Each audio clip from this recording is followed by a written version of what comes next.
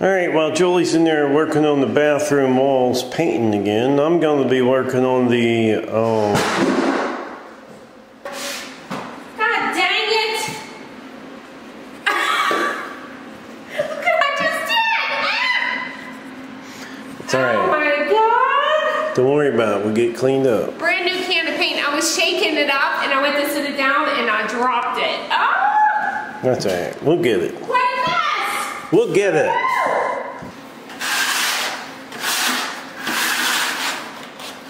Oh my gosh, and I'm just smearing it everywhere.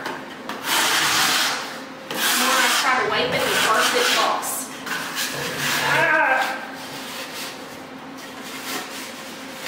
Leave it to me to make a mess.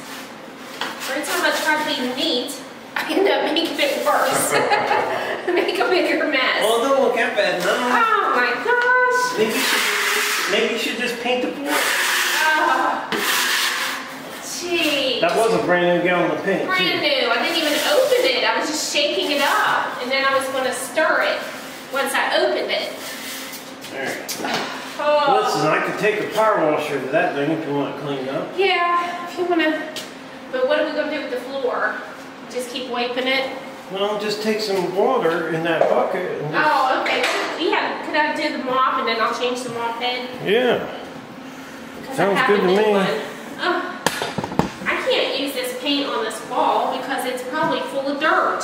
Yeah. I mean, it'd be alright if you wanted to use it outside or, it's not outside, but you know, on something else. Alright, Julie got most of it cleaned up, but you know, accidents will happen when you're doing these jobs, and trust me, this is not the first one. No. This is not the first one. So, we're going to go get some more paint. We're going to need another gallon. That was pretty much a whole gallon. That was a brand new can. So, we figure it's got some garbage in it. I'm sure we could filter it out later and use it on some projects, maybe later down the road. But we're not going to be putting that on the wall. No. We'll get another can and she'll get it done. And as you can see, she's painting it, and it's looking good. I'm glad she decided to put some color on the walls because the white was just too much. So we're off to Lowe's. Okay, back to our blinds. Julie got her paint. She's in there painting. We're doing good. These are the blinds we are putting up. They're not a real wood, just a faux wood blinds, and they're actually pretty decent blinds. So we're going to get started with our second one because I put up one last night. Last night Julie and I worked on one up here, and there's only 5 in the house, so that makes it pretty nice. So we're going to work on this one here. I'm going to go ahead and put this one up in the living room here, and then I'll have 3 more to go. One nice thing about the blinds is they're really not that hard to put up. You're basically going to mark the center of your window, the center of your blind, and you're going to go ahead and put your 2 end pieces on. They give you all the hardware you need to mount these is all in this box. Everything you need is here. So we're going to go ahead and get the blind marked and the window marked, and we'll start getting them put up. So when I mark these, this is 33.5 inches wide, so we'll mark it at 16 3/4.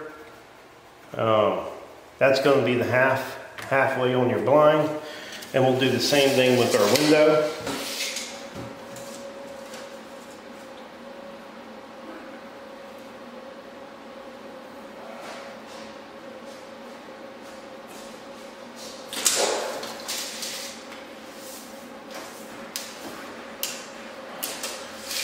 Okay, we have our window marked, and we have our blind marked. So what I'm going to do is I'm going to bring a line out this way.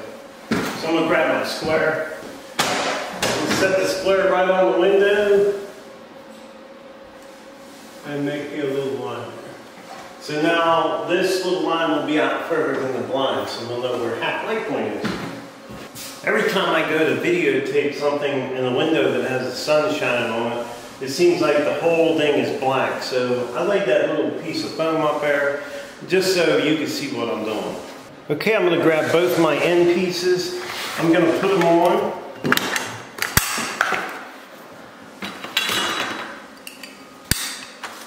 we're going to slide them on the ends. And what we're going to do is we're going to hold this blind up to the window, and we're going to mark around these where we want them.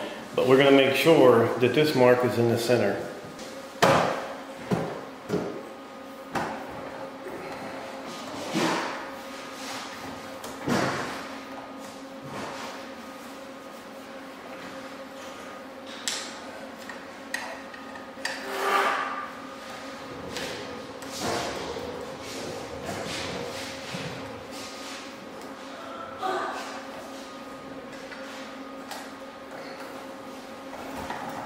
Now that we got it marked, all we have to do is put our end pieces on.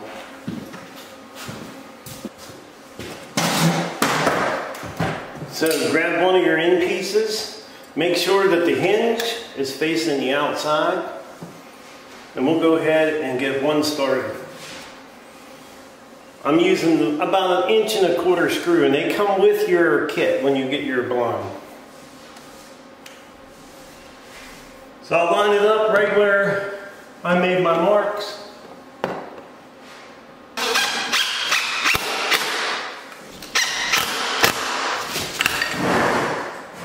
We'll do the same thing on the other side.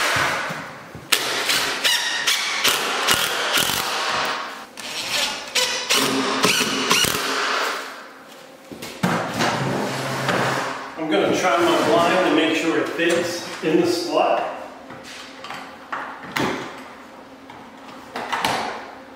And it fits good. So we're going to go ahead and put the center brace in here. We're going to take the blind back down. Alright, we're going to get ready to put our center bracket in, the piece that they give you for the middle to hold it up in the middle. Now, you're going to notice it's going to have a little indentation in this side and a little indentation in this side.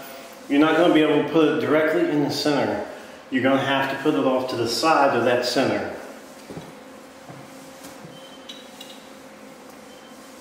If you put it in the center, there's ropes on the blind that's going to hit. So I'm going to set it right off to the center here.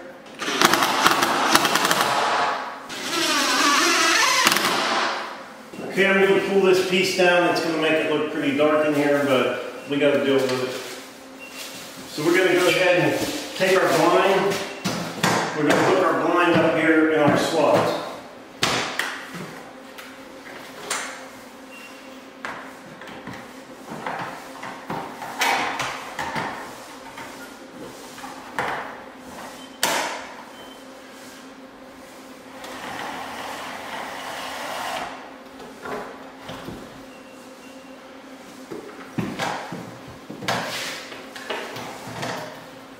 Hook our little twisty wand here.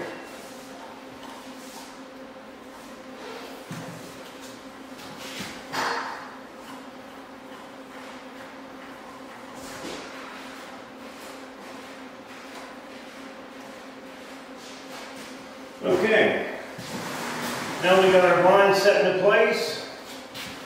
Now we're just putting these in. We just putting them up because we're going to have to move into the house without the frame on it. So it's going to be a while before we get this black walnut dry and be able to build our frames. But this is going to be nice just to have something up to the windows.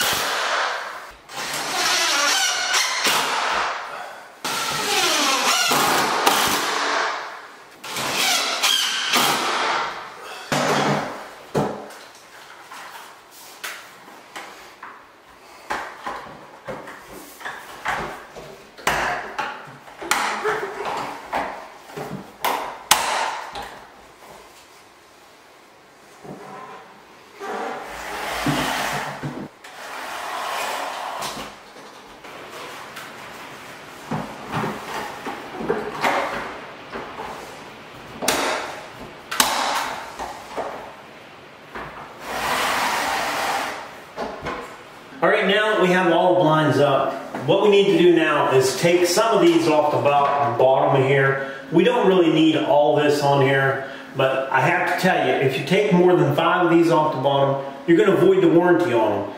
So since I'm not really changing oil or anything in these things, I don't really care. So I'm going to take about 7 of them off. I'm going to stretch it all the way out, like so. And what they say is you can take a pair of scissors and cut these, but you see what I gave Julie? Yeah. 10 snips. You're not cutting them with scissors. They're flexible, but they're pretty stiff, pretty hard plastic. And so show them where you're going to be cutting, Julie. Yeah. Okay. Can you see? Okay. Yeah. So what you're going to do is just where the slot is here, I just cut into it like that, and make sure you don't cut any of your strings, not yet anyways. So I just do that on both sides, and then pull your string through, and then take the slat out. I'm just going to finish cutting the slats, and then I'll take them all out of there. And Julie didn't count either. No. She's going to take 8 out. Yeah. We changed our mind. We're going to take 8. I should have started at the bottom and counted, and I didn't. I just started cutting and. Well, just make sure that you guys read your owner's manual. You take as many as you want. It depends on how bulky you want your lines. I mean, I don't like all the extra. It's useless. Well, the thing is, don't forget, it does void your warranty. So if you want to keep your warranty, you don't want to cut more than 5 off. So once she gets them cut and pulled out of there, we'll show you how we do the rest of it.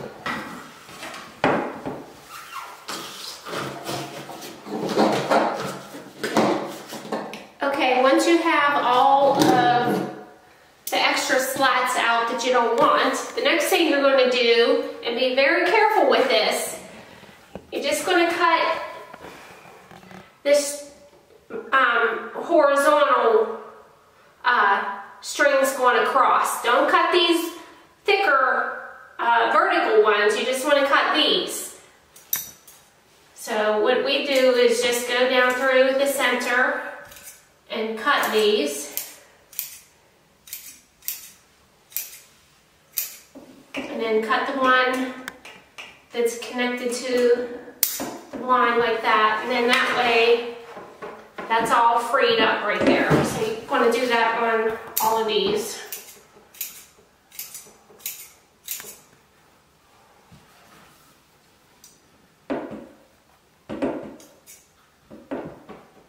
Yeah, just be very careful that you don't cut that outside cord.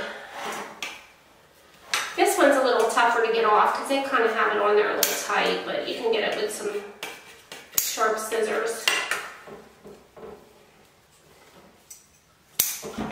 Like that.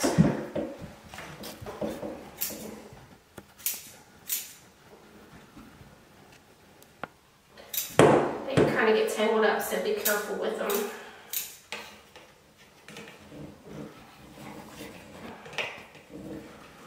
Yeah, sometimes these end ones are a little tight to get the scissors under. Okay. So we have all those cut. So now the next thing we're going to do is turn your bottom slat over, and you're going to see they have these rubber plugs in here. We're going to remove those rubber plugs. And that's Kevin's part. Okay, this is the little plug that we need to take out, and as you see, Julie and I kind of work as a team to do this. She does parts of it, then I do the other parts, but this little plug can be a booger sometimes to get out. So I have a small screwdriver here. I'm just going to try to wiggle it down into the side of it a little bit and see if I can get it to move. And we've had a couple of these we couldn't even really get out. We tore them up pretty good getting them out. And that one there was just a godsend right there. It just came right out nice and easy. Yeah. So I'm going to work my way across here, and I'm going to get the rest of them the same way. Just be gentle with them, be easy, and try to go to different sides. Once you get it moving, I think they're going to come out, but some of them can be frustrating. And that one there was... That one was pretty nice too. Yeah, so we got one more to do over here. Get this guy out. I'm not going to try to really yank too hard on them because I think when you do that, it ruins them. Just got to work it out. Look at that. Yep. That's pretty nice. So now that we have them out of there, what I'm going to do now is up inside, you have a center string right here. This center string comes down. Let's pull these guys out. There's these two on the outside, they'll just come right out. But inside of here is a little black washer. And I need to get that little black washer to come out of there. So what I'm going to do is I'm going to push down on this blind all the way down. And then I'm going to hold down on that a little bit so I can get a little bit of slack in my hands here. And we're going to push. What do you need? Here's the little black thing. Oh, it came out. That we need to pull out. So what I'm going to do is pull it again because I need to get this extended down as far as it'll go. And I'm going to put it about where I want that to You want to leave your bottom slat and your next one up. You want to leave about an inch between them. About the same distance between all the other slats. So we're going to tie that little black thing on there. Yeah, right where my fingers are. So let's get this disconnected here. Sometimes it's nice to have an extra hand doing this because it is hard to hold this thing. Yeah. And to tie and everything yourself. These things they have them tied in knots, so they're a little hard to get off of here. So now I have my black washer down here. I'm going to take this, and it's hard to see, but I'm just going to loop it through it. This is hard to do with one hand, but you can do it. I can do it. It's going to retie it on there. Maybe. Yeah.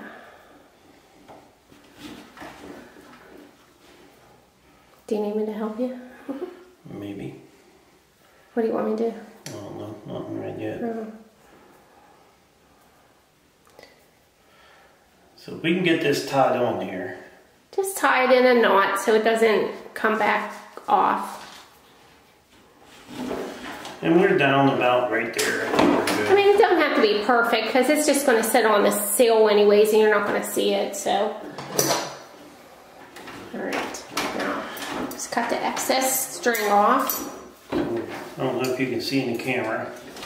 I'm just going to cut it down about an inch off of there. I think it'll be fine. Yeah. Oh, then there it goes. It just goes right back up inside there. So we're going to do the same thing with the other two, and then we'll come back and show you how we finish it up. Well, the center one you don't have. Oh yeah, the center one. This one. The bigger blind had it on 3. Yeah, if you get a bigger blind, sometimes they could be on 4 of them. So. Yeah. Okay, so we have one more on this one. We're going to go ahead and finish it. And then we'll get you back in here and show you how we cut the rest off. Okay, we got our washers put back up inside there. And now what I'm going to do is, see these little fringy things hanging off? I'm going to just cut a couple of them, but like I said, be careful not to cut your string, your rope. I'm only going to do like 2 down because we're not going to keep all this rope. So just going to clean that up a little bit. Yeah. We're going to get rid of some of this rope because we don't need it all. So what I'm going to do is just go ahead and leave about an inch or so. That's about 3 inches. Oh, well, yeah, okay. Leave a couple inches so you have enough room to tie. And just snip it off. And then we're going to go ahead and tie this in a knot pretty close to the bottom. Tied in a knot, and then you're going to have some string left over, but what we're going to do is we're just going to shove all this back up inside of here, and if you need something small to get it in there, you can use your little tiny screwdriver again. Just push it up in there.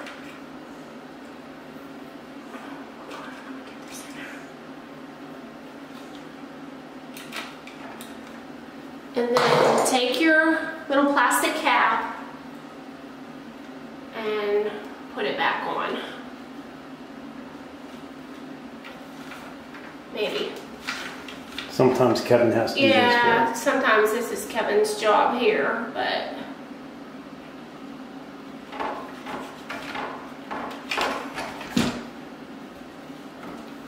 Yeah, just if you can't get it, just use something.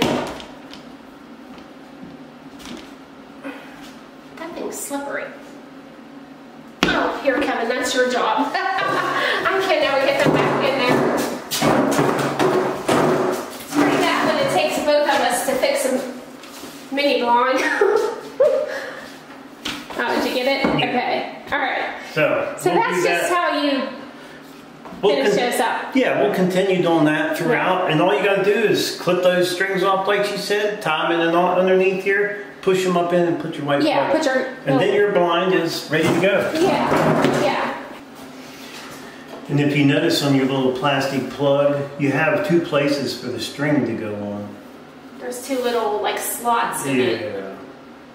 If you get them right close to them slots, pushes in real easy like that.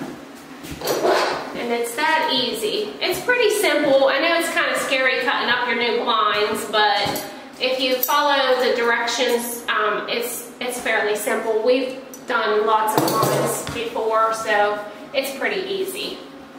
It comes with these little caps, and they just go on the very end here. They just slide in, just like that.